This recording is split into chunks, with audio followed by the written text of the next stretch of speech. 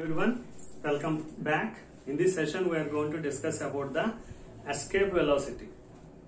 So when we can say that a body can escape from the gravitational field. So to escape from the gravitational field, definitely a body should have a minimum velocity. That minimum velocity is called as escape velocity. See, in general we may observe that if you throw any stone up, what happened to that stone? Again it will come back. So that means that velocity is not the escape velocity for that object to escape from the gravitational field. So one should throw with the minimum velocity such that the body should escape from the gravitational field of the planet. So that is called as escape velocity. The minimum velocity required for a body or an object to escape from the gravitational field. So that is called as escape velocity. And we will see the derivation for the escape velocity. And escape velocity is indicated with VE. And we know that gravitational potential of a body.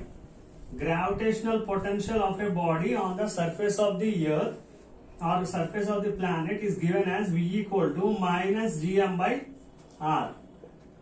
And if you consider the gravitational potential energy, that is given as minus Gmm by R. See, and to body which is having the minimum velocity to escape from the gravitational field, it will have kinetic energy as well as potential energy, and this kinetic energy of the body should be equal to the potential energy of the body. Then it will have the certain minimum velocity to escape from the gravitational field. So for that what we will do is, we know that, and what is this gravitational potential energy of the system? What is the gravitational potential energy of the system? What we have to consider is, we have to consider the planet and we have to consider the body which is escaping from that planet. So for that system, this is the gravitational potential energy. And now what should be equal? The potential energy and kinetic energy of the body should be equal. We know that the kinetic energy is half m, here VE, E we will take half mv square, and that is equal to, see, if you take this 2 as a system, we will get minus, as the gravitational potential is minus, negative, so minus of minus Gmm by R. So what we will have is VE square equal to, this 2 will go here, so 2G m, as the small m and small m will get cancelled by R. So escape velocity VE equal to square root of 2G m by R. So the escape velocity of a body depends on these parameters: universal gravitational constant capital G, and mass of the planet and radius of the planet. So by basing on these parameters, we can find out the escape velocity. That means the minimum velocity required for a body to escape from the planet's gravitation. And now we know that the relation between small g and capital G is G equal to Gm by R square, and R equal to Gm by R.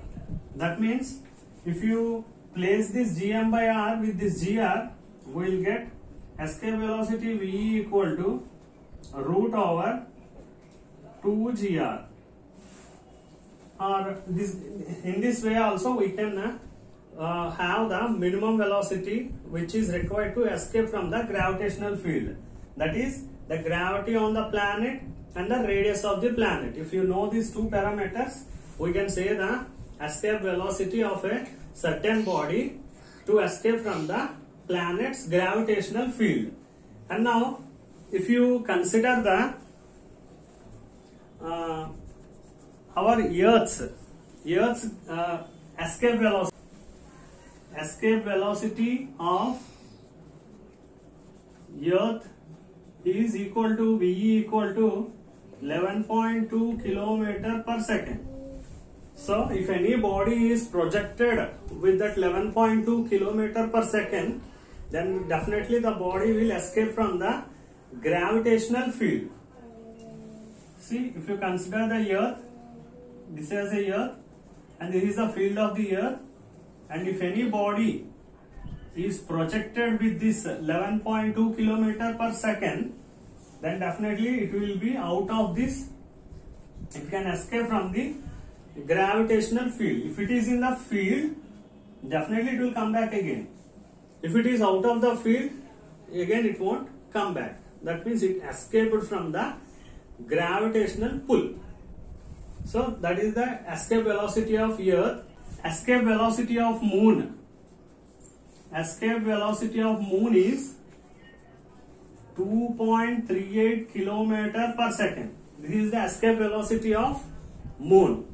And coming to the escape velocity of Sun. Escape velocity of Sun is 42 kilometer per second. So if any body is having such velocity 42 kilometer per second, then only it can escape from the Sun's gravitational field. So these are some gravitational fields.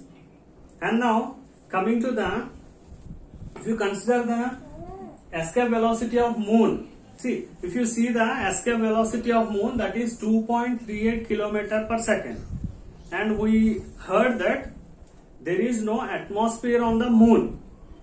See, long ago, the Moon is also having, or it is containing the atmosphere, but now it is not having any atmosphere. The reason is the velocity of the molecules, root mean square velocity, that we will consider as root mean square. Root mean square velocity of air molecules.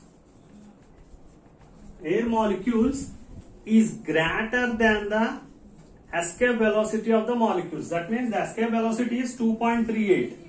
The root mean square velocity of air molecules which is present on the Moon surface is greater than this.